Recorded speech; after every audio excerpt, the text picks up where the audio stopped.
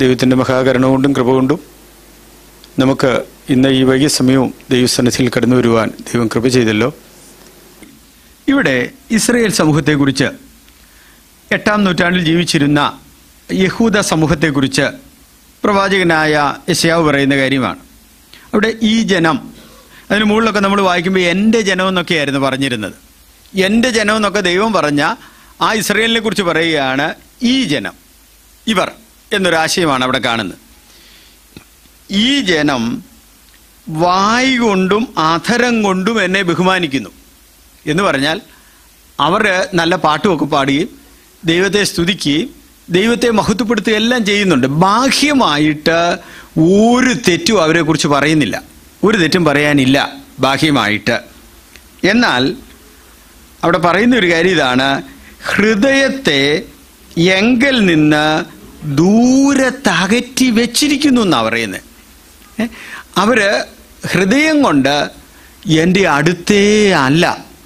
പൗലോസ് ഇങ്ങനെ പറഞ്ഞു, ശരീരം കൊണ്ട് ഞാൻ ദൂരസ്ഥനാണെങ്കിലും ആത്മാവ് കൊണ്ട് നിങ്ങളോട് സമീപസ്ഥനാണ്. ചില പ്രവർത്തനങ്ങളിൽ ഹൃദയം കൊണ്ടെന്നാണ് എഴുതിയിട്ടുള്ളത്, ആത്മാവ് കൊണ്ട് ഹൃദയം കൊണ്ട് സമീപസ്ഥനാണെന്നാണ് പറഞ്ഞത്. നമുക്കും അറിയാമല്ലോ, ഇവിടെ ഇരുന്നുകൊണ്ട് തന്നെ, ഇവിടെ ശരീരം കൊണ്ട് എല്ലാവരും സമീപസ്ഥരാണ്, പക്ഷെ ഇവിടെ ഇരുന്നുകൊണ്ട് തന്നെ നമ്മുടെ ഹൃദയത്തെ എങ്ങോട്ടൊക്കെ കൊണ്ടുപോകും അല്ലേ? കേരളത്തിൽ വേണേൽ കൊണ്ടുപോകാം, കാനഡയിൽ വേണേൽ കൊണ്ടുപോകാം, ഏതൊക്കെ രാജ്യങ്ങളിൽ വേണേലും നമ്മുടെ ഹൃദയത്തെ നമുക്ക് കൊണ്ടുപോകാം. ജോലി സ്ഥലത്തോട്ട് കൊണ്ടുപോകാം, നമ്മുടെ വീട്ടിലോട്ട് കൊണ്ടുപോകാം, ശരീരം കൊണ്ട് നമ്മൾ സമീപസ്ഥരാണെങ്കിലും. ഇവിടെ ദൈവം പറയുകയാണ്, ഈ ജനം ഹൃദയം കൊണ്ട് എന്നോട് ദൂരസ്ഥരാണ്. അപ്പോൾ ഹൃദയത്തിൻ്റെ ആഗ്രഹവും ചിന്തകളും വിചാരങ്ങളും ഒന്നും ദൈവത്തിന് സ്വീകാര്യമല്ല, ദൈവത്തിന് മഹത്വം കൊടുക്കുന്നതേ അല്ല. പക്ഷേ വാഗുണ്ടോ ദൈവത്തിന് മഹത്വം മാത്രമേ അവർ കൊടുക്കുന്നുള്ളൂ. അതുകൊണ്ട് പറയുകയാണ്, എന്നോടുള്ള അവരുടെ ആ ഭക്തി എന്ന് പറയുന്നത് മനപ്പാഠമാക്കിയിട്ടുള്ള മാനുഷിക കൽപ്പനകളാണ്. ചില കാര്യങ്ങളൊക്കെ അങ്ങ് പഠിച്ചു വെച്ചിരിക്കുക, അതങ്ങോട്ട് തുടരുന്നു, അല്ലെങ്കിൽ അതങ്ങ് ആവർത്തിക്കുന്നു, അത് തന്നെ പറയുന്നു. നമ്മുടെ ആളുകളുടെ ഇടയിൽ നിങ്ങൾ ശ്രദ്ധിച്ചിട്ടുണ്ടാവുമല്ലോ, പലപ്പോഴും ആളുകളൊക്കെ പ്രാർത്ഥിക്കുമ്പോൾ ഒക്കെ ചില വാക്കുകളൊക്കെ അങ്ങ് പറയുന്നത്, 2-3 പേര് എൻ്റെ നാമത്തിൽ കൂടി വരുന്ന എല്ലായിടത്തും നീ ഉണ്ടെന്ന് പറഞ്ഞിട്ടുണ്ടല്ലോ. അത് പറയാതെ പ്രാർത്ഥിക്കുന്ന ആളുകളുടെ സംഖ്യ തന്നെ വളരെ കുറവാണ് നമ്മുടെ ഇടയിൽ. എനിക്കറിയത്തില്ല എന്നത്തിനാണ്. ആട്ടെ, ഞാൻ അങ്ങനെ പ്രാർത്ഥിക്കുന്ന ആളുകൾ, ഞാൻ ചില ആളുകൾ ശ്രദ്ധിച്ചിട്ടുണ്ട്, 2-3 പേര് എൻ്റെ നാമത്തിൽ കൂടുന്നവരുടെ മധ്യത്തിൽ നീ ഉണ്ടെന്ന് അങ്ങയുടെ വചനത്തിലുണ്ടല്ലോ എന്നും പറഞ്ഞാൽ പ്രാർത്ഥന തുടങ്ങുന്നേ. ആ പ്രാർത്ഥന ഒരു 5 മിനിറ്റ് നീണ്ടു നിന്ന് കഴിഞ്ഞാൽ എന്നാ പറയുന്നതെന്നറിയോ? ദൈവമേ നീ ആകാശം ചായച്ച് ഇറങ്ങി വരണേന്ന് പറയും. അപ്പം തുടങ്ങിയപ്പം മധ്യത്തിലുണ്ടെന്നും പറഞ്ഞാൽ തുടങ്ങിയത് ഇച്ചിരി അങ്ങ് നീണ്ടുപോയി കഴിഞ്ഞപ്പോഴത്തേനും പറയുക ഇനി ഇങ്ങോട്ട് വരണമെന്ന്. ഒരു റിയലിസ്റ്റിക് അപ്രോച്ച് ഇല്ലാതെ, യാഥാർത്ഥ്യബോധമില്ലാതെ ആണ് പലപ്പോഴും ആളുകളൊക്കെ ഈ ആത്മീയ കാര്യങ്ങളിൽ ഇടപെടുന്നത് എന്നുള്ളത് സത്യമാണ്. അവിടെ ശ്രദ്ധിക്കണേ, ഹൃദയം കൊണ്ട് മാറി അധരം കൊണ്ട് എന്തെങ്കിലും പറയുന്നതുകൊണ്ട് അർത്ഥമില്ലെന്നാണ് ഇവിടെ പ്രവാചകൻ ഇസ്രായേൽ സമൂഹത്തെക്കുറിച്ച് പറയുന്നത്. അങ്ങനെയാണെങ്കിൽ നമ്മളെക്കുറിച്ചോ, നമ്മുടെ ജീവിതമോ, നമ്മളിതിൽ നിന്നും ഒട്ടും വ്യത്യസ്തരൊന്നുമല്ല. നമ്മളും ആ ഇസ്രായേൽ സമൂഹത്തെ പോലെ തന്നെ ഈ ഭൂമിയിൽ ജീവിക്കുന്നവരാണ് നമ്മൾ. 1-ാം നൂറ്റാണ്ടിലെ തലമുറയെക്കുറിച്ച് പറഞ്ഞു, വക്രതയും കോട്ടവുമുള്ള തലമുറയുടെ മധ്യത്തിൽ നിങ്ങൾ അനിന്ദ്യരും പരമാർത്ഥികളും ദൈവത്തിൻ്റെ നിഷ്കളങ്ക മക്കളുമാകണം. ഇപ്പോൾ 1-ാം നൂറ്റാണ്ടിലെ ആളുകളെക്കുറിച്ച്, ആ തലമുറയെക്കുറിച്ച് വക്രതയും കോട്ടവുമുള്ള തലമുറയെന്ന് പറഞ്ഞെങ്കിൽ നമ്മുടെ ഈ തലമുറ എത്രമാത്രം വക്രത കൂടിയിട്ടുണ്ടെന്നുള്ളതല്ലാതെ കുറവൊന്നുമില്ല എന്നുള്ളത് സത്യമാണ്. പ്രിയ സഹോദരങ്ങളെ, ഹൃദയം കൊണ്ടും അധരം കൊണ്ടും ദൈവത്തിന് പ്രസാദമുള്ളത്, ദൈവനാമത്തിന് മഹത്വമുള്ളത്, ദൈവത്തിന് സ്വീകാര്യമായത് നാം ചെയ്യുക. അതാണ് ദൈവം പ്രസാദിക്കുന്നത്, അതാണ് ദൈവത്തിന് മഹത്വമായിട്ട് തീരുന്നത്. ആരാധനയെന്ന് പറയുന്നത് ജീവിതത്തിൻ്റെ ഭാഗമല്ല, ജീവിതമാണ്. ജീവിതത്തിൻ്റെ ഭാഗമായിട്ട് ആരും ആരാധനയെ കരുതരുത്. നമ്മുടെ ജീവിതവുമാണ് ആരാധന. തെളിവായിട്ട് സങ്കീർത്തനങ്ങളിലെ ചില വാക്യങ്ങൾ ഞാൻ നിങ്ങളോട് പറയാം. 105:4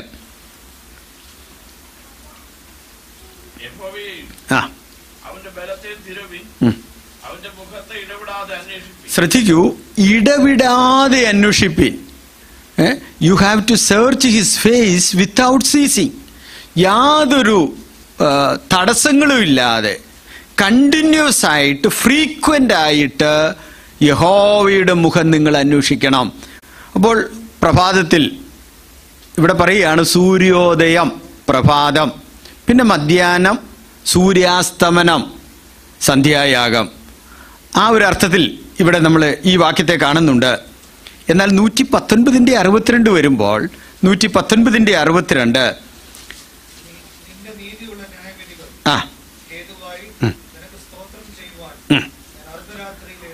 അപ്പം രാവിലെ സൂര്യൻ ഉദിക്കുന്നത് മുതൽ അസ്തമിക്കുന്നവരെ എന്നല്ല, അർദ്ധരാത്രി എന്നുള്ള വാക്ക് ഇവിടെ ഉപയോഗിക്കുകയാണ്. അങ്ങനെയാണെങ്കിൽ പ്രിയ സഹോദരങ്ങളെ, സൂര്യൻ ഉദിച്ചോ അസ്തമിച്ചോ, അർദ്ധരാത്രിയാണോ പ്രഭാതമാണോ, ഇതൊന്നും നമുക്ക് ബാധകമല്ല. പിന്നെ നമ്മൾ വായിക്കുന്നു 34:1 എല്ലാ കാലത്തും ഞാൻ യഹോവയെ വാഴ്ത്തും, അവൻ്റെ സ്തുതി എപ്പോഴും എൻ്റെ നാവിന്മേലുണ്ട്. അപ്പോൾ ഒരു സീസണൽ അല്ല എന്നുള്ള ഒരു ചിന്ത നമുക്ക് അവിടെ മനസ്സിലാക്കാൻ പറ്റും. 149:4 നമ്മൾ വായിക്കുന്നു, യഹോവ തൻ്റെ ജനത്തിൽ പ്രസാദിക്കുന്നു. ജനത്തിൽ പ്രസാദിക്കുന്നു. ജനത്തിൻ്റെ ആചാരങ്ങളിലല്ല, ജനത്തിൻ്റെ അനുഷ്ഠാനങ്ങളിലല്ല, ജനം ചെയ്യുന്ന ചില കാര്യങ്ങളിലല്ല, ജനത്തിൽ പ്രസാദിക്കുന്നു. പ്രിയ സഹോദരങ്ങളെ, നമ്മുടെ മുഴു ജീവിതവുമാണ് ദൈവം നോക്കുന്നത്, ദൈവത്തിന് പ്രസാദമായി തീരുന്നത്. അതുകൊണ്ട് സമയങ്ങളോ ദിവസങ്ങളോ ഇതൊന്നും വലുതായിട്ട് നമ്മുടെ മനസ്സിൽ തോന്നരുത്. D.L. മൂഡി എന്ന് പറയുന്ന ചിന്തകൻ അദ്ദേഹം പറഞ്ഞ ഇങ്ങനെയാണ്, there are only 2 days are important in my life. One is today and another is that day, the day of resurrection. 2 ദിവസമേ എനിക്ക് പ്രാധാന്യമുള്ളതായിട്ടുള്ളൂ. ഒന്ന് ഇന്നെന്ന് പറയുന്ന ദിവസം, ഇനി ഒന്ന് ആ ദിവസം പുനരുദ്ധാനത്തിൻ്റെ ദിവസം. എനിക്ക് ഈ 2 ദിവസങ്ങളേ ഉള്ളൂ, വേറെയൊന്നുമില്ല. ഇന്നിപ്പം നമുക്കിവിടെ ബർത്ത്ഡേ ഉണ്ട്, വെഡ്ഡിങ് ഡേ ഉണ്ട്, ആനിവേഴ്സറി ഉണ്ട്, ഒത്തിരി ഉണ്ട്. പക്ഷേ യഥാർത്ഥമായി ക്രിസ്തുവിൽ ആശ വെച്ച് ജീവിക്കുന്ന, ദൈവസാന്നിധ്യത്തിൽ ജീവിക്കുന്ന ഒരാൾക്ക് ദിവസങ്ങൾക്കൊരു പ്രാധാന്യവുമില്ല എന്നുള്ളതാണ് സത്യം. അതേ പ്രിയ സഹോദരങ്ങളെ, എപ്പോഴും നാം ദൈവ സാന്നിധ്യത്തിൽ ജീവിക്കണം. അതാണ് യഥാർത്ഥ ആരാധന, അതാണ് ദൈവത്തിന് സ്വീകാര്യം, ദൈവത്തിന് സ്തോത്രം. 1 സങ്കീർത്തനം 6-ാം വാക്യത്തിൽ ഇങ്ങനെ നമ്മൾ വായിക്കുന്നു, യഹോവ നിന്റെ വഴി അറിയുന്നു, വഴി അറിയുന്നു. അപ്പോൾ ദൈവം നമ്മുടെ വഴി അറിയുന്നു. നമ്മൾ നടന്നു പോകുന്ന ഇതിലെയാന്ന് ദൈവത്തിന് അറിയാവുന്നതാണ് ഇവിടെ എഴുതിയിട്ടുള്ളത്. നമ്മുടെ വഴി ദൈവം അറിയുന്നു, നമ്മളെ അറിയുന്നു എന്നുള്ള വാക്യം നമ്മൾ വായിക്കുന്നുണ്ട്. പക്ഷേ ഇവിടെ പറയുക വഴിയും കൂടെ ദൈവം അറിയുന്നത്. നമ്മൾ ചിലപ്പം പറയല്ലേ വഴി തെറ്റിപ്പോയെന്ന് നമ്മൾ പറയും. പക്ഷേ ആ തെറ്റിപ്പോയ വഴിയും ദൈവം അറിയുന്നതെന്നാണ് ഇവിടെ സാരം. ആവട്ടെ, ദൈവം നമ്മുടെ വഴി അറിയുന്നു എന്നും ദൈവം നമ്മുടെ ഹൃദയത്തെ നോക്കുന്നു എന്നും ആ 2 ചിന്തകളിൽ നാം ജീവിച്ചാൽ നമുക്ക് ഈ ലോകത്തിൽ നിന്ന് ഹൃദയം കൊണ്ടകന്നും ഹൃദയം കൊണ്ട് നിത്യരാജ്യത്തോടടുത്തും നമുക്കിവിടെ ജീവിക്കുവാൻ കഴിയും. പാപത്തിൻ്റെ വഴികളിൽ അകൽച്ച സൂക്ഷിക്കുവാൻ, ദൈവത്തെ സ്നേഹിച്ച് ജീവിക്കുവാൻ നമുക്ക് കൂടുതൽ ഇടയാകും എന്ന് നമുക്ക് മനസ്സിലാക്കാം. അപ്പോസ്തലനായ പൗലൂസിൻ്റെ ലേഖനങ്ങൾ നാം ശ്രദ്ധിക്കുമ്പോൾ 2 അർത്ഥങ്ങളിലാണ് പൗലൂസ് തൻ്റെ ലേഖനങ്ങളിൽ തൻ്റെ വിശ്വാസത്തെക്കുറിച്ചും ക്രിസ്തീയ പ്രത്യാശയെക്കുറിച്ചും വെളിപ്പെടുത്തുന്നത്. ആ 2 വശങ്ങളെക്കുറിച്ച് സാധാരണ ചിന്തകന്മാരൊക്കെ ഒരു പക്ഷിയുടെ 2 ചിറകുകൾ പോലെയാണ് പൗലൂസിൻ്റെ ലേഖനങ്ങളുടെ 2 വശങ്ങൾ എന്നാണ് വിശ്വസിക്കപ്പെടുന്നത്. ഒന്ന് ഉപദേശപരവും മറ്റൊന്ന് ജീവിതപരവും. ഉപദേശവും ജീവിതവും. ഒരു പക്ഷി 2 ചിറകുകൾ സമാന്തരമായി ചലിപ്പിച്ചെങ്കിൽ മാത്രമേ ആ പക്ഷിക്ക് ഉയരത്തിലേക്ക് പറന്ന് ഉയരുവാൻ കഴിയുകയുള്ളൂ. ഇതുപോലെ തന്നെയാണ് ഒരു ക്രിസ്ത്യാനിയെ സംബന്ധിച്ചിടത്തോളം ഉപദേശവും ജീവിതവും ഒരുപോലെ സൂക്ഷിച്ചെങ്കിൽ മാത്രമേ ഉയരങ്ങളിലേക്ക് പറന്നുയരുവാൻ കഴിയുകയുള്ളൂ. അതുകൊണ്ട് ഉപദേശം മാത്രം പഠിച്ചിട്ട് കാര്യമില്ല, അത് പ്രായോഗികമാക്കണം. ചില കാര്യങ്ങൾ പ്രായോഗികമാക്കുന്നു എന്നതുകൊണ്ടായില്ല, ദൈവവചനത്തിൻ്റെ ഉപദേശ സത്യങ്ങൾ നാം കൃത്യമായി ഗ്രഹിച്ചിരിക്കണം. ഇത് 2 തുല്യ പ്രാധാന്യത്തോടെ നാം കരുതേണ്ടതുണ്ട്. റോമർക്കെഴുതിയ ലേഖനം 1 മുതൽ 11 വരെയുള്ള അധ്യായങ്ങൾ ഉപദേശപരമായ കാര്യങ്ങളാണ് വിശദീകരിക്കുന്നത്. വിശ്വാസത്താൽ മാത്രമാണ് നീതീകരണം എന്നുള്ള കാര്യങ്ങൾ അത് ഒരു താർക്കികനെ പോലെ പൗലോസ് തെളിയിക്കുകയാണ്. പൗലോസിന്റെ ലേഖനങ്ങളെ റെക്ടോറിക് സ്റ്റൈൽ എന്നാണ് പറയുന്നത്. എന്ന് പറഞ്ഞാൽ പൗലോസ് തന്നെ ചോദ്യങ്ങൾ ചോദിച്ച് അതിന് മറുപടി പറഞ്ഞ് അങ്ങനെയാണ് ആ ലേഖനത്തിൻ്റെ ആ രീതി, രചനാരീതി മുൻപോട്ട് പോകുന്നത്. അങ്ങനെ പറഞ്ഞ് വിശ്വാസത്താലാണ് നീതീകരണം എന്നുള്ള കാര്യം സമർത്ഥിച്ച ശേഷം 12-ാമത്തെ അധ്യായം മുതൽ പ്രായോഗിക ജീവിതത്തെക്കുറിച്ച് പറയുകയാണ്. എന്താണ് ക്രിസ്തീയ ജീവിതത്തിൻ്റെ പ്രായോഗികത എന്നുള്ളത് പൗലോസ് വെളിപ്പെടുത്തുന്ന 2 വാക്യങ്ങൾ വായിക്കാം. റോമർ 12:1-2 വാക്യങ്ങൾ.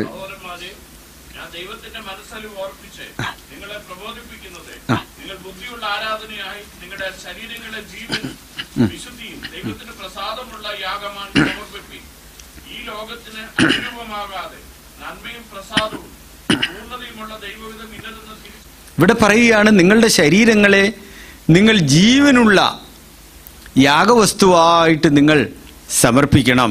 പിന്നീട് ആ യാഗവസ്തു ഇല്ലാതാകുന്നതുപോലെ നാം സമർപ്പിക്കണമെന്നാണ് ഇവിടെ പറഞ്ഞതിൻ്റെ സാരം. യാഗം അർപ്പിക്കുവാൻ വേണ്ടി പോകുന്ന ആളുടെ കയ്യിൽ ഏത് തരത്തിലുള്ള യാഗമാണോ അർപ്പിക്കുന്നത്, ഭോജനയാഗമാണോ, പാനീയാഗമാണോ, പാപയാഗമാണോ, ഹോമയാഗമാണോ, ഏത് തരത്തിലുള്ള യാഗമാണോ അർപ്പിക്കുന്നത് അതിന് തുല്യമായ വസ്തുക്കൾ അദ്ദേഹത്തിൻ്റെ കയ്യിലുണ്ടാകും.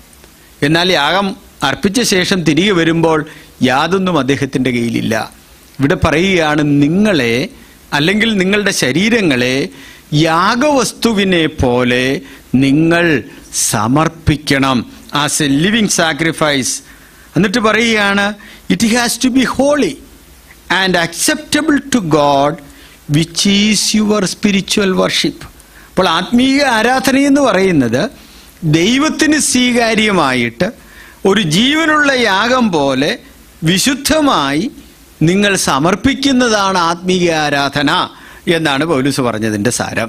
അപ്പോൾ നമ്മൾ പലരും വിചാരിച്ചുകൊണ്ടിരിക്കുന്നത് ആത്മീയ ആരാധന എന്ന് പറയുന്നത് കുറേയേറെ നേരം അന്യഭാഷകളിൽ സംസാരിക്കുന്നത് ആത്മീയ ആരാധനയാണെന്ന് ധരിക്കുന്ന ആളുകളുണ്ട്. ഇവിടെ പറയുകയാണ്, അല്ല, നിങ്ങളുടെ ശരീരത്തെ ദൈവത്തിന് പ്രസാദമുള്ള ജീവനുള്ള ഒരു യാഗം പോലെ വിശുദ്ധമായി നിങ്ങൾ സമർപ്പിക്കുന്നതാണ്. ഇങ്ങനെ നമ്മൾ വായിക്കുന്നുണ്ട് കൊരിന്ത്യർ ലേഖനത്തിൽ, നിങ്ങളുടെ ശരീരം കൊണ്ട് ദൈവത്തെ മഹത്വപ്പെടുത്തുവിൻ. അവിടെ എന്താണ് അർത്ഥമാക്കുന്നത്? നമ്മുടെ ശരീരം വചനത്തിൻ്റെ അടിസ്ഥാനത്തിൽ നാം വിശുദ്ധമായി സൂക്ഷിക്കുമ്പോൾ അത് ദൈവത്തിന് സ്വീകാര്യമാണ്, അത് ദൈവത്തിന് പ്രസാദമാണ്. ഈ ശരീരം പാപത്തിനു വേണ്ടി നാം വിട്ടുകൊടുക്കുമ്പോൾ ദൈവത്തിന് സങ്കടമാണ്, ദൈവത്തിനത് ഇഷ്ടമില്ല. അപ്പോൾ നമ്മുടെ ശരീരം ദൈവവചനത്തിൻ്റെ അടിസ്ഥാനത്തിൽ വിശുദ്ധമായി നാം സൂക്ഷിക്കുന്നത് ദൈവത്തിന് സ്വീകാര്യമാണ്. ആ അർത്ഥത്തിലാണ് ഇവിടെ പറയുന്നത്, നിങ്ങളുടെ ശരീരങ്ങളെ നിങ്ങൾ ജീവനുള്ള യാഗവസ്തുവിനെ പോലെ നിങ്ങൾ സമർപ്പിക്കണം.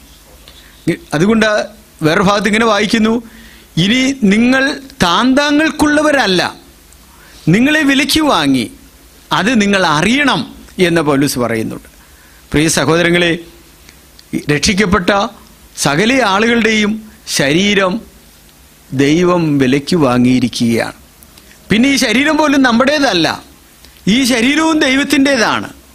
ആ തിരിച്ചറിവിലാണ് നമ്മളിവിടെ ജീവിക്കേണ്ടത്. ഇവിടെ ഉപയോഗിച്ചിരിക്കുന്ന വാക്ക് ലിവിങ് സാക്രിഫൈസ്, ജീവനുള്ള യാഗം എന്നാണ് ഇവിടെ എഴുതിയിട്ടുള്ളത്. ആ പദം വരുന്ന ഒരു വാക്യം മത്തായി എഴുതിയ സുവിശേഷം 22-ാമത്തെ അധ്യായം 32-ാമത്തെ വാക്യത്തിലാണ് നമ്മൾ കാണുന്നത്. മത്തായി 22:32 അവിടെ എഴുതി വച്ചിരിക്കുകയാണ്,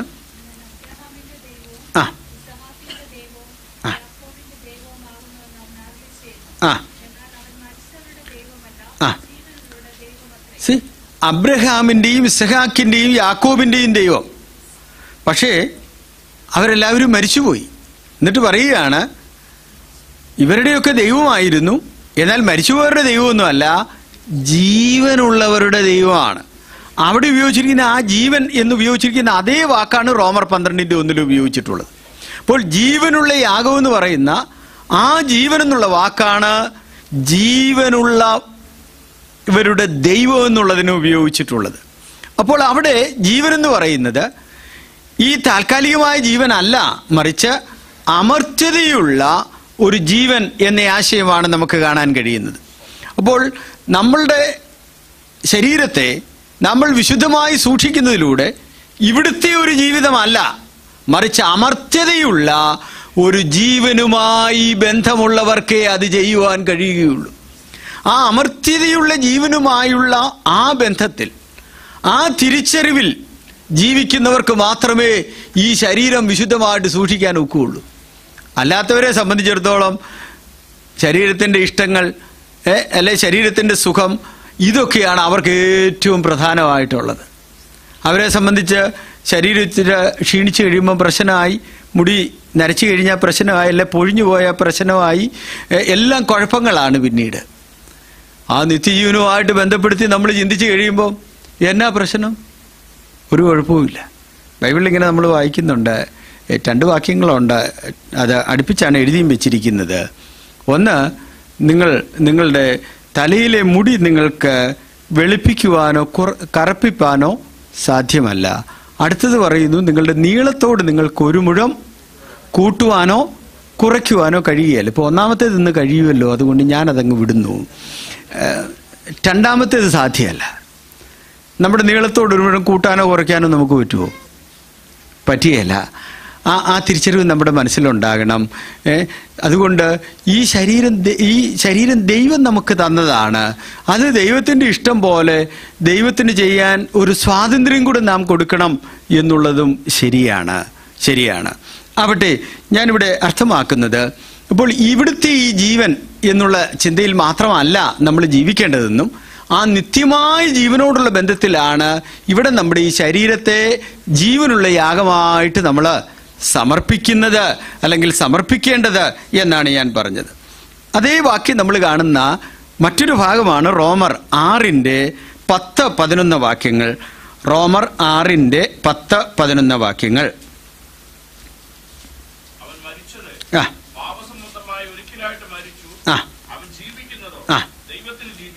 ദൈവത്തിനു വേണ്ടി ജീവിക്കുന്നു. അവിടെ ജീവിക്കുന്നതോ എന്നുള്ളതിന് കൊടുത്തിരിക്കുന്ന ആ വാക്ക് റോമർ 12:1 എഴുതിയിരിക്കുന്ന അതേ വാക്കാണ് കൊടുത്തിട്ടുള്ളത്. ജീവിക്കുന്നതോ. അപ്പം ദൈവത്തിന് വേണ്ടി ജീവിക്കുന്ന കാര്യമാണ് പറയുന്നത്. ഈ ഭൂമിയിൽ കുടുംബത്തിന് വേണ്ടി ജീവിക്കുന്നതോ മറ്റു മനുഷ്യർക്ക് വേണ്ടി ജീവിക്കുന്നതോ ഉപജീവനത്തിന് വേണ്ടി ജീവിക്കുന്ന കാര്യമൊന്നും അല്ല.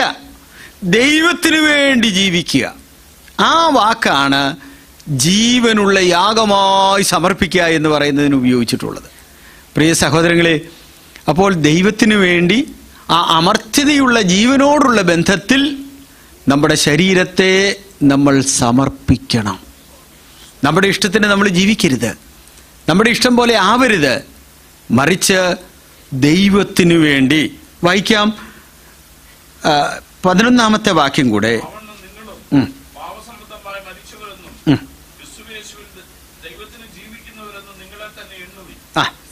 അവിടെ പറയുകയാണ്, ക്രിസ്തുവേശുവിൽ ദൈവത്തിനു വേണ്ടി ജീവിക്കുന്നവർ, alive to God in Christ Jesus. ക്രിസ്തുവിൽ ദൈവത്തിനു വേണ്ടി ജീവിക്കുന്നവരെന്നാണ് ശരിയായൊരു വിവർത്തനം. അപ്പോൾ നമ്മൾ ജീവിക്കുന്നത് ക്രിസ്തുവിലാണ്. നമുക്ക് സ്വയമായിട്ടൊന്നും ഒക്കുകയില്ല.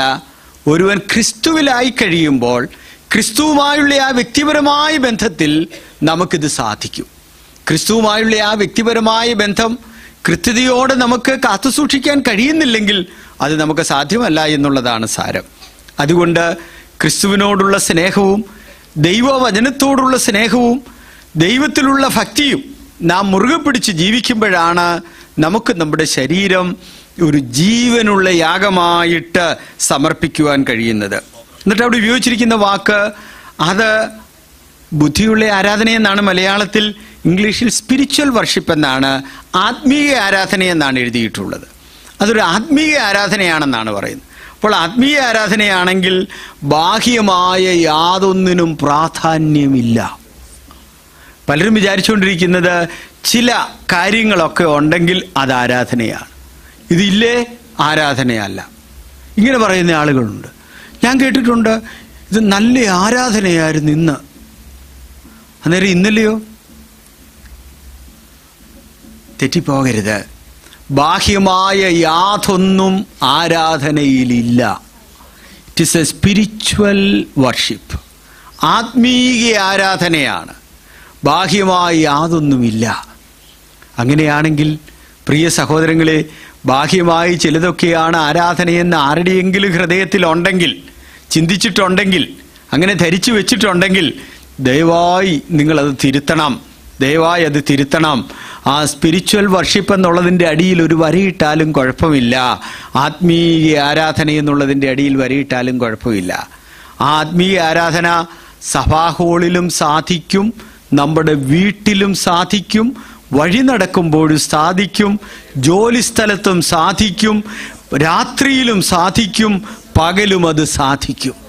അതിനൊരു പ്രത്യേക സ്ഥലം കൽപ്പിച്ചിട്ടില്ല, പ്രത്യേക ഒരു ആചാരമില്ല, ഒരനുഷ്ഠാനമില്ല, ഒരു രീതിശാസ്ത്രവുമില്ല, ഒരു പ്രത്യേക മെത്തഡോളജി ഇല്ലെന്നാണ് ഞാനിവിടെ പറഞ്ഞത്.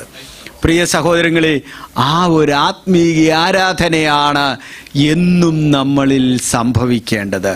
ദൈവത്തിന് സ്തോത്രം. യേശുക്രിസ്തു ഇതുവരെയും മടങ്ങി വന്നിട്ടില്ലേ എന്ന് നമ്മളോട് ആരെങ്കിലും ഒന്ന് എടുത്തു ചോദിച്ചാൽ എന്തായിരിക്കും നമ്മുടെ മറുപടി?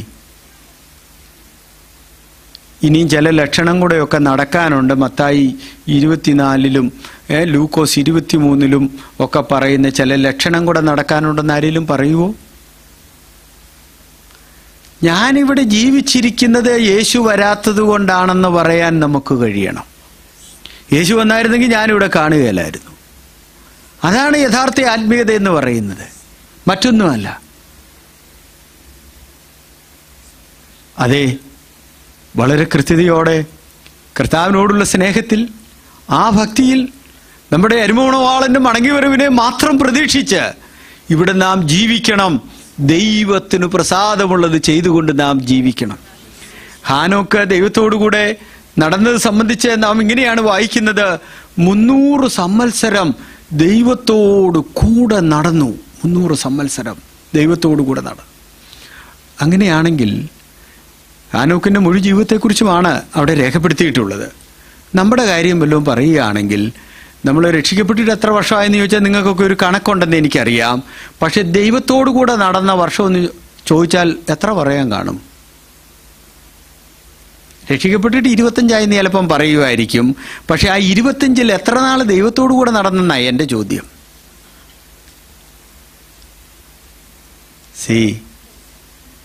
ഹാനോക്ക് ദൈവത്തോടുകൂടെ 300 വർഷം നടന്നു. ഒരു ചിന്തകൻ പറഞ്ഞത്, ദൈവത്തോടുകൂടെ നടന്ന് ഈ 300 വർഷമായി കഴിഞ്ഞപ്പോഴത്തേനും ഹാനോക്കിനോട് ദൈവം പറഞ്ഞു, ഹാനോക്കെ, നീ ഇപ്പം നടന്നത് എൻ്റെ വീടിൻ്റെ അടുത്ത് വന്നു, ഇനിയിപ്പം നീ തിരിച്ചു പോകണ്ട, ഇങ്ങ് പോരാൻ പറഞ്ഞങ്ങ് കൂട്ടിക്കൊണ്ടു പോയെന്നാ പറയുന്നത്. യഥാർത്ഥമായി ദൈവത്തോടുകൂടെ നമ്മൾ നടക്കുമ്പോൾ ഉണ്ടല്ലോ, നടന്നു നമ്മൾ ദൈവത്തിൻ്റെ വീടിൻ്റെ അടുത്തോട്ട് അങ്ങ് ചെല്ലും. നമ്മൾ വായിക്കുന്ന ഇങ്ങനെയാണ്: ദൈവം അവനെ എടുത്തുകൊണ്ടതിനാൽ കാണാതെയായി. ദൈവം കൊണ്ടുപോയി കൂട്ടിക്കൊണ്ടുപോയെന്നാ സാരം. അതേ പ്രിയ സഹോദരങ്ങളെ, ദൈവത്തോടുകൂടെ നടക്കുന്നവർക്കുണ്ടല്ലോ, കുറച്ച് നടന്നു കഴിയുമ്പം ഇവിടുത്തേതെല്ലാം ചെറുതായിട്ട് തീരും. പൗലോസ് പറഞ്ഞ് നിങ്ങൾ ശ്രദ്ധിക്കണം, ഒരിക്കലും മറക്കരുത്, വിട്ടുപിരിഞ്ഞ് ക്രിസ്തുവിനോടുകൂടി ഇരിക്കുവാൻ എനിക്ക് കാംക്ഷയുണ്ട്, അത് അത്യുത്തമമല്ലോ എന്നാണ് പറഞ്ഞിട്ടുള്ളത്.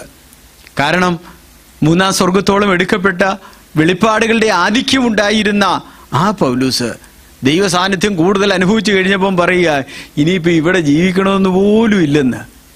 ഇത് പലരും പറയും കേട്ടോ, എനിക്കിനി ഇവിടെ ജീവിക്കണമെന്നില്ലെന്ന് പലരും പറയും. പക്ഷെ അത് ദൈവത്തിൻ്റെ കൂടെ പോകാനൊന്നും അല്ല. ഇവിടെ എന്തെങ്കിലും പ്രയാസവും വിഷമമൊക്കെ വരുമ്പോഴാണ് പലരും അത് പറയുന്നത്. അതല്ല ഇവിടെ അർത്ഥമാക്കുന്നത്. അത് പറയാതെ ആരെങ്കിലും ഉണ്ടോയെന്നും എനിക്കറിയത്തില്ല. എല്ലാവരും ഒരുപക്ഷെ ഏതെങ്കിലുമൊക്കെ സന്ദർഭങ്ങളിൽ പറഞ്ഞിട്ടുണ്ടാവും. അതല്ല, കർത്താവിനോടുള്ള സ്നേഹത്തിൽ ആ ഭക്തിയിലുള്ള ജീവിതത്തിൻ്റെ ഭാഗമായി നമുക്കത് പറയാൻ കഴിയുന്നുവെങ്കിൽ വളരെ പ്രാധാന്യമുള്ളതാണ്. മാത്രമല്ല, ഇവിടം വിട്ടുപിരിഞ്ഞു കഴിഞ്ഞ് പിന്നെ ക്രിസ്തുവിൻ്റെ കൂടെ ഇരിക്കാനായി എല്ലാവരുടെയും ആഗ്രഹം. ആർക്കാ നരകത്തിൽ പോകാൻ ഇഷ്ടമുള്ളത്? ഒറ്റ ഒരുത്തിന് ഇഷ്ടമില്ല. അന്നേരം പിന്നെ വിട്ടുപിരിഞ്ഞു കഴിഞ്ഞ് കർത്താവിനോട് കൂടെ ഇരിക്കാൻ എല്ലാവർക്കും ഇഷ്ടമാണ്. പൗലോസ് അതല്ല പറഞ്ഞേ, ഇവിടെ ജീവിച്ചിരിക്കുമ്പം തന്നെ വിട്ടുപിരിഞ്ഞ് ക്രിസ്തുവിൻ്റെ കൂടെ ഇരിക്കാനെന്നാണ് പൗലോസ് പറഞ്ഞത്. അതാണ് യഥാർത്ഥമായ ആത്മീയത നമ്മൾ മനസ്സിലാക്കുന്നത്. ആ ഒരു ദൈവസ്നേഹമാണ് നമ്മളിൽ ഉണ്ടാകേണ്ടത്. ആ ഭക്തിയിലാണ് നാം ഇവിടെ ജീവിക്കേണ്ടത്. ആവട്ടെ, ബാഹ്യമായതിന് പ്രാധാന്യമില്ലെങ്കിൽ നമ്മുടെ സൈലൻസ് പോലും ആരാധനയാണെന്നുള്ളതാണ് സത്യം. നാം മൗനമായിരിക്കുന്നത് പോലും, നമ്മളിങ്ങനെ വായിക്കുന്നുണ്ടല്ലോ, മിണ്ടാതെ ഇരുന്ന് ദൈവം എന്നറിഞ്ഞുകൊള്ളുകയും, അവിടെ സൈലൻസ് ആണ്. അപ്പോൾ സൈലൻസ് പോലും ആരാധനയാണ്. ശബ്ദം വേണമെന്നില്ല, വാക്കുകൾ വേണമെന്നില്ല, ഭാഷ വേണമെന്നില്ല, ബാഹ്യ പ്രകടനങ്ങളൊന്നും വേണമെന്നില്ല. അതുകൊണ്ട് എല്ലാ സൈലൻസും ആരാധനയാണെന്ന് ഞാൻ പറഞ്ഞില്ല, നിങ്ങൾ തെറ്റിദ്ധരിക്കരുത്. ചില സന്ദർഭങ്ങളിൽ സൈലൻസ് പോലും ആരാധനയായിട്ട് തീരും. ആവട്ടെ, 2-ാമത്തെ വാക്യത്തിൽ നമ്മൾ വായിക്കുന്ന ഇങ്ങനെയാണ്: നിങ്ങൾ ഈ ലോകത്തോട് നിങ്ങൾ അനുരൂപപ്പെടരുത്, കാരണം ഈ ലോകത്തിൽ ഉള്ളത് അല്ലെങ്കിൽ കാണപ്പെടുന്നതെല്ലാം താത്കാലികമാണ്. നിങ്ങൾ അതുകൊണ്ട് അനുരൂപപ്പെടരുത്. എന്നിട്ട് പറയുകയാണ്, നിങ്ങളുടെ മനസ്സ് നിങ്ങൾ പുതുക്കി നിങ്ങൾ രൂപാന്തരപ്പെടണം, മനസ്സിന് മാറ്റമുണ്ടായിക്കൊണ്ടിരിക്കണം. അവസാനം പറയുകയാണ്, what is good and acceptable and perfect. ദൈവത്തിന് സ്വീകാര്യമായിട്ടുള്ളത്, നല്ലത്. അടുത്ത വാചകം പെർഫെക്റ്റ് ആയിട്ടുള്ളത്. പെർഫെക്റ്റ് എന്നുള്ള വാക്ക് നമ്മൾ കാണുന്ന ഒരു വാക്യം ഒന്ന് വായിച്ചേക്കാം.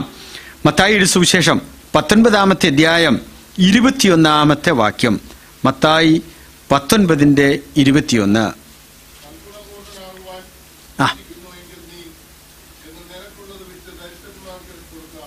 ശ്രദ്ധിക്കൂ, സൽഗുണപൂർണനാകുവാൻ, പെർഫെക്റ്റ് ആകുവാൻ നിനക്ക് ആഗ്രഹമുണ്ടെങ്കിൽ നീ ചെയ്യേണ്ടത്, നിനക്കുള്ളത് വിറ്റ് നീ ദരിദ്രന്മാർക്ക് കൊടുക്കണം.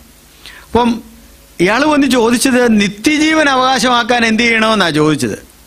അയ്യോ, പെർഫെക്റ്റ് ആകാൻ എന്നാ ചെയ്യണമെന്ന് ചോദിച്ചില്ല. നിത്യജീവൻ അവകാശമാക്കാൻ ഞാൻ എന്നാ ചെയ്യണം? അപ്പോൾ യേശു പറഞ്ഞ വാക്ക് പെർഫെക്റ്റ് ആകണം. നിത്യജീവൻ എന്ന് പറയാൻ പെർഫെക്റ്റ് എന്നുള്ള വാക്കാണ് അതിന് തുല്യമായിട്ട് യേശു ഇവിടെ ഉപയോഗിക്കുന്നത്. അപ്പോൾ നിത്യജീവനെ അവകാശമാക്കാൻ എന്തു ചെയ്യണം? പെർഫെക്റ്റ് ആകാൻ നിനക്കുള്ളത് നീ വിൽക്കണം. അപ്പോൾ നിത്യജീവനുമായിട്ട് ബന്ധപ്പെട്ട ഒരു വാക്കാണ് പെർഫെക്റ്റ് എന്നുള്ള വാക്ക്, സൽഗുണപൂർണരാകുക എന്നുള്ള വാക്ക്. അതെ, എന്നും ദൈവമേ കഴുകണേ കഴുകണേ കഴുകണേ എന്ന് മാത്രമാണോ പ്രാർത്ഥിക്കുന്നത്? അതോ ദൈവമേ ജയകരമായ ഒരു ക്രിസ്തീയ ജീവിതം നയിക്കാൻ അങ്ങ് കൃപ തന്നതുകൊണ്ട് സ്തോത്രമെന്ന് നമ്മൾ പ്രാർത്ഥിക്കാറുണ്ടോ? അതും പ്രാർത്ഥിക്കണ്ടേ? അത് പ്രാർത്ഥിക്കണ്ടേ? അത് പ്രാർത്ഥിക്കാനുള്ള പക്വതയിലേക്ക് നാം എന്നാണ് എത്തുക? ദൈവത്തിന് സ്തോത്രം.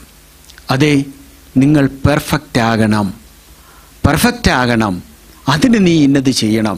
ഇതാണ് യേശു പറഞ്ഞതിൻ്റെ സാരം. ആവട്ടെ, റോമർ 12:9 പറയുകയാണ്, നിങ്ങളുടെ സ്നേഹം നിർവ്യാജമായിരിക്കട്ടെ.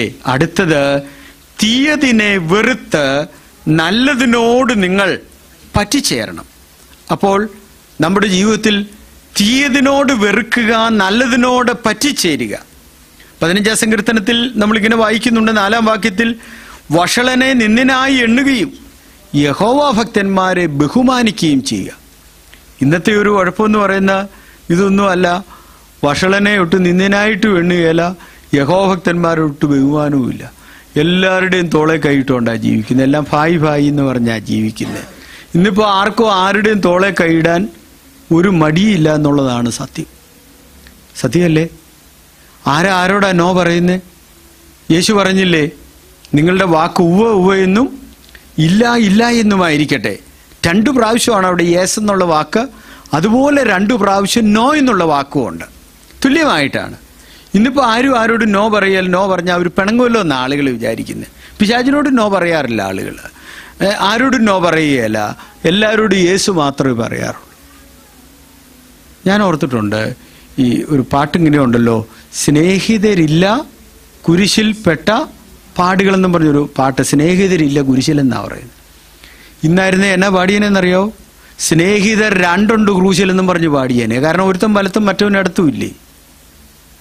ഇന്നിപ്പോൾ ആരുടെയും തോളെ കൈയിടാൻ ആർക്കും മടിയില്ല. ഇന്നത്തെ സാഹചര്യം അങ്ങനെയാണ്.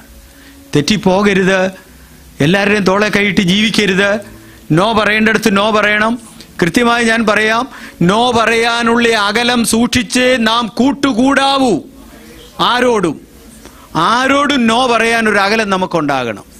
അല്ലെങ്കിൽ ഉണ്ടല്ലോ, നമ്മൾ അറിയാതെ തന്നെ നമ്മൾ തെറ്റിപ്പോവും. നമുക്ക് സത്യത്തിന് വേണ്ടി, നീതിക്ക് വേണ്ടി, വചനത്തിന് വേണ്ടി നമുക്ക് നിൽക്കാൻ കഴിയാതെ പോകും. അതുകൊണ്ട് ആരോടും നോ പറയാനുള്ള ഒരു അകലം നമുക്കുണ്ടാകണം. ഹൂവർ ഇറ്റ് മേ ബി ആവട്ടെ.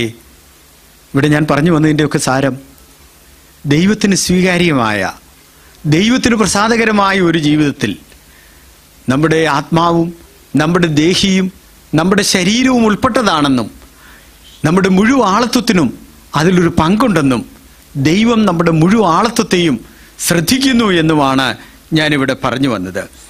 ഇവിടെ തെറ്റിനെ തെറ്റായി കാണുക, നമ്മുടെ ശരീരവും ദൈവത്തിന് വിശുദ്ധമായി വചനത്തിൻ്റെ അടിസ്ഥാനത്തിൽ നാം കാത്തു സൂക്ഷിച്ച് നമ്മൾ ജീവിക്കണം. അതെ, ഇങ്ങനെ പറയാറുണ്ട്, true to one, true to God, true to gospel, true to the context. നമ്മളോട് തന്നെ സത്യമുള്ളവരാണെങ്കിൽ നമ്മൾ ദൈവത്തോട് സത്യമുള്ളവരായിരിക്കുന്നു. True to one, true to God. നമ്മളോട് തന്നെ നമ്മൾ നീതി പുലർത്തിയാൽ ദൈവത്തോട് നീതി പുലർത്തുന്നതിന് തുല്യമാണ്. True to the gospel, true to the context. വചനത്തോട്, സുവിശേഷത്തോട് നമ്മൾ നീതി പുലർത്തിയാൽ നമ്മൾ ആ കോണ്ടെക്സ്റ്റിനോടും കൂടെ നമുക്കൊരു നീതി പുലർത്തേണ്ടി വരും. അത് നീതി പുലർത്തലാണെന്നാണ് പറയുന്നത്. അങ്ങനെയാണെങ്കിൽ സുവിശേഷവും പശ്ചാത്തലവും ഒരുപോലെയാണ്. നമ്മുടെ ജീവിതവും ദൈവവുമായുള്ള ബന്ധവും ജീവിതവും ഒരുപോലെയാണ്. ഇത് പറയുമ്പം നമ്മുടെ മുഴുവൻ ജീവിതവും ഞാൻ പറഞ്ഞു വന്നല്ലോ. നമ്മൾ സമയം പാലിക്കുന്നതും നമ്മൾ അച്ചടക്കമുള്ളവരായിട്ട് ജീവിക്കുന്നതും എല്ലാം ദൈവം നോക്കുന്നു. വാക്ക് പറഞ്ഞാൽ പാലിക്കുന്നുണ്ടോ? ദൈവം നോക്കുന്നു. വാക്ക് പറഞ്ഞാൽ പാലിക്കുന്നുണ്ടോ? നമ്മുടെ വാക്കുകൾ ഉവ്വെന്നും ഇല്ലെന്നും ഒക്കെ ആണോ? അതോ ഉവ്വെന്ന് മാത്രമേ ഉള്ളോ? അതുമൊക്കെ ദൈവം നോക്കുന്നുണ്ട്. നമ്മുടെ സമയക്ലിപ്തത ദൈവം നോക്കുന്നുണ്ട്. നമ്മുടെ പെരുമാറ്റങ്ങൾ ദൈവം നോക്കുന്നുണ്ട്. നമ്മുടെ ആഗ്രഹങ്ങൾ ദൈവം നോക്കുന്നുണ്ട്. ദൈവം അറിയാതെ യാതൊന്നുമില്ല, ദൈവത്തിന് മറവായിട്ടൊന്നുമില്ല എന്ന തിരിച്ചറിവോടെ നാം ജീവിക്കുന്ന ഒരു ജീവിതമാണ് യഥാർത്ഥമായ ആത്മീയത. ദൈവത്തിന് സ്തോത്രം. പലപ്പോഴും ഇവിടെ എത്രയോ കാര്യങ്ങൾ ഇവിടുത്തെ നമ്മുടെ സർവൈവലിന് വേണ്ടി, നിലനിൽപ്പിന് വേണ്ടി നമ്മൾ പറയുകയും പ്രവർത്തിക്കുകയൊക്കെ ചെയ്യും. എന്നാൽ ദൈവത്തിൻ്റെ മുമ്പിൽ നമുക്ക് എന്തെങ്കിലും മറവായിട്ട് വെക്കാൻ കഴിയുമോ? ദൈവത്തിന് എന്തെങ്കിലും മറഞ്ഞിരിക്കുന്നുണ്ടോ? ഒരിക്കലുമില്ല. ഇവിടെ നാം ഇരിക്കുന്നു എന്നുള്ളത് എത്രമാത്രം യാഥാർത്ഥ്യമാണോ അതുപോലെ യാഥാർത്ഥ്യമായി നാം നിത്യതയിൽ കർത്താവിനോടുകൂടെ ജീവിക്കേണ്ടവരാണ്.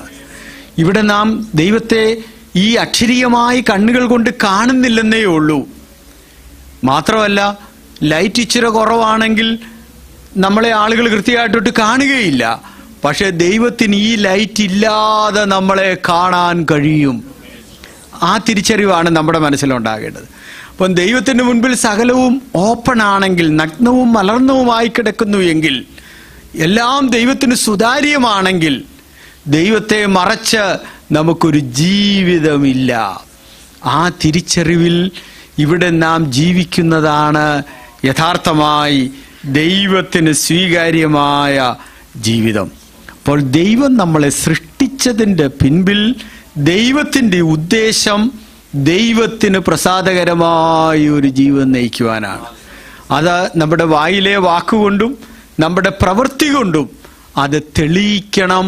അത് തെളിയിക്കാൻ ദൈവം നമുക്ക് തന്നിരിക്കുന്ന അവസരമാണ് ഈ ഭൂമിയിലെ ചെറിയ ജീവിതം. സങ്കീർത്തനക്കാരന്റെ ഭാഷയിൽ പറഞ്ഞാൽ അത് വേഗം കഴിയുകയും ഞങ്ങൾ പറന്നു പോവുകയും ചെയ്യും. വേഗം കഴിയുന്ന ഒരു ജീവിതം. ആ ജീവിതം എനിക്കും നിങ്ങൾക്കുമുള്ളൂ. ആ തിരിച്ചറിവോടുകൂടെ ദൈവഭയത്തിൽ നമ്മൾ ജീവിക്കണം. നമ്മുടെ ജീവിതം അവസാനിക്കുമെന്നുള്ള തിരിച്ചറിവ് നമുക്കുണ്ടാകണം. ആ തിരിച്ചറിവിൽ ജീവിച്ചെങ്കിലേ നമ്മുടെ ജീവിതം നമുക്ക് കൃത്യമായി ദൈവത്തിന് പ്രസാദമായി സ്വീകാര്യമായി നമുക്ക് ഉപയോഗിക്കാൻ കഴിയുകയുള്ളൂ. ആ അർത്ഥത്തിൽ കർത്താവിനെ സ്നേഹിച്ച് ജീവിപ്പാൻ ദൈവം നമുക്കെല്ലാവർക്കും കൃപ ചെയ്യട്ടെ. God who created us for His pleasure, for His benefit, for His glory. അവൻ്റെ മഹത്വത്തിനായി, അവൻ്റെ പുകഴ്ചയ്ക്കായി, അവന് പ്രസാദമായ ഒരു ജീവിതം നയിപ്പാൻ ദൈവം നമ്മെ സഹായിക്കട്ടെ. ഈ വചനങ്ങളാൽ ദൈവം നമ്മെ അനുഗ്രഹിക്കട്ടെ.